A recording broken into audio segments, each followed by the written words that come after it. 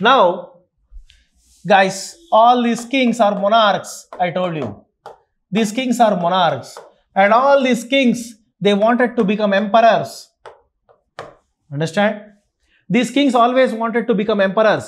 ఎన్నో జనపదాలు ఉన్నాయి. ఆ జనపదాలకు రాజులకు వాళ్ళకు సామ్రాజ్యాధిపతి కావాలి అన్న ఒక ఆశ ఉంది. Kings wanted to become emperors. For that they do rituals.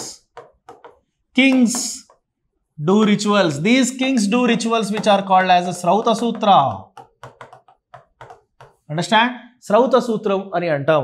ఆ Srauta Sutrale ఒక విషయం గుర్తుపెట్టుకోండి. ఎప్పుడు కింగ్ ఎంపరర్ అవుతాడు అంటే ఎప్పుడు ఒక రాజు సామ్రాజ్యాధిపతి చక్రవర్తి అవుతాడు. the king when he controls all the 4 doors of India will become the emperor. This is door number 1. Door number 1 అంటే భారతదేశానికి ప్రవేశ మార్గం నార్త్ వెస్ట్ ఇండియా. ఇక్కడి నుంచే ఈ భారతదేశానికి ఎక్కువగా విదేశీ దండయాత్రలు జరుగుతాయి. Door number 2, the foreign invaders may come from Sindh area also. Door number 3, సముద్రాల నుంచి భారతదేశానికి దండయాత్రలు కూడా జరగవచ్చు. Door number 4, from north east నుంచి కూడా భారతదేశానికి దండయాత్ర. ఇవన్నీ ఇండియాకి ఓపెన్ అయ్యే డోర్స్. ఏ రాజైతే ఈ ప్రవేశ మార్గాలను కంట్రోల్లో పెడతాడో వాడే చక్రవర్తి. That king is going to become emperor. మరి ఇండియన్ హిస్టరీలో ఎవరు emperors? Who are the emperors? Every king is not an emperor. Only few Kings are emperors. You say Akbar is not an emperor. Akbar ruled only of North India. Akbar did not rule South India. Akbar is not emperor. You say Ashoka? Yes. Ashoka, Samrat. Ashoka controlled all the 4 doors of India. Aurangzeb, Mughal emperor Aurangzeb is an emperor. He controlled all the 4 doors of India. Understand? Samudragupta is an emperor who controlled all the 4 doors of India. Understand? చాలా మంది హర్ష అంటారు. Harsha the great king Harshavardhan. No, Harshavardhan is not the emperor. Harshavardhan ruled only north India. Understand? ఇట్లా ప్రతి రాజుకు చక్రవర్తి అవ్వాలని ఆశ ఉంటుంది. అర్థమైంది? అందుకే రాజులు యుద్ధాలకు పోతారు, యజ్ఞాలు యాగాలు చేస్తారు. అండర్స్టాండ్? అట్లా చేయాల్సిన యజ్ఞాలు యాగాలే రాజసూయ యాగం, అశ్వమేధ యాగం, వాజపేయ యాగం. 3 రిచువల్స్. రాజసూయ అంటే ఎనర్జీ డ్రింక్, అశ్వమేధ, వాజపేయ అండ్ పురుషమేధ యాగం. These are the rituals which throw challenge to all the kings of India.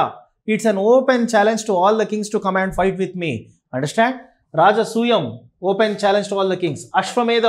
అశ్వమేధం అంటే ఇది గుర్రానికి సంబంధించింది. గుర్రాలను వదులుతారు రాజ్యంలో.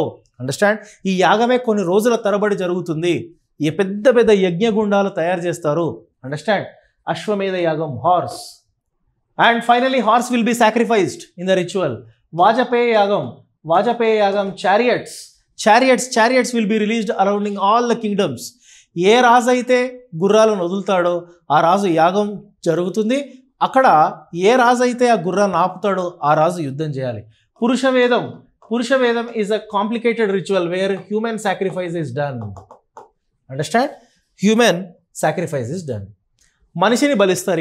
ఇక్కడ గుర్రాలను బలిస్తారు, ఇక్కడ మనిషిని బలిస్తారు. ఇట్లా complicated rituals. These rituals are very, very expensive. Understand? These rituals must be done only with the Brahmin support. బ్రాహ్మణులు లేకుండా క్షత్రియులు ఈ పూజలు చేయలేరు. అండర్స్టాండ్? క్షత్రియులు లేకుండా బ్రాహ్మణులు రిచ్ కాలేరు. అట్లా బ్రాహ్మణ క్షత్రియ ఇద్దరికి alliance. Brahman plus Kshatriya. Are you understanding what I'm telling? Brahman plus క్షత్రియ. బ్రాహ్మణుడికి ఎప్పుడు క్షత్రియుడు అవసరమే. ఎందుకు అవసరం? ఎందుకంటే బ్రాహ్మణుడికి గురుదక్షిణం ఇవ్వాలి కదా యాగం అయిపోయిన తర్వాత. భూములు కానీ, కన్యాదానం కానీ, బంగారం కానీ, అన్ని దానాలు. క్షత్రియుడికి బ్రాహ్మణుడు అవసరమే. ఎందుకు అవసరం క్షత్రియుడికి బ్రాహ్మణుడు లేకపోతే యాగాలు ఎవరు చేస్తారు? బ్రాహ్మణుడు లేకపోతే క్షత్రియుడిని చక్రవర్తిగా ఎవరు ప్రకటించాలా? Brahmana Kshatriya alliance is very powerful in the later Vedic period. Understand? Brahmana Kshatriya alliance have subjugated the lower classes, Vaishya and Shudra. Understand? Adi point. Brahmana Kshatriya alliance.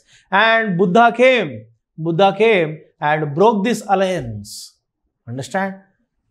That's why alternate religion. Buddhism అయిపోయింది. అక్కడ క్షత్రియులంతా ఇక బుద్ధిజంకి support ఇచ్చుకుంటూ పోయినారు. అది బుద్ధిజంలో చూద్దాం.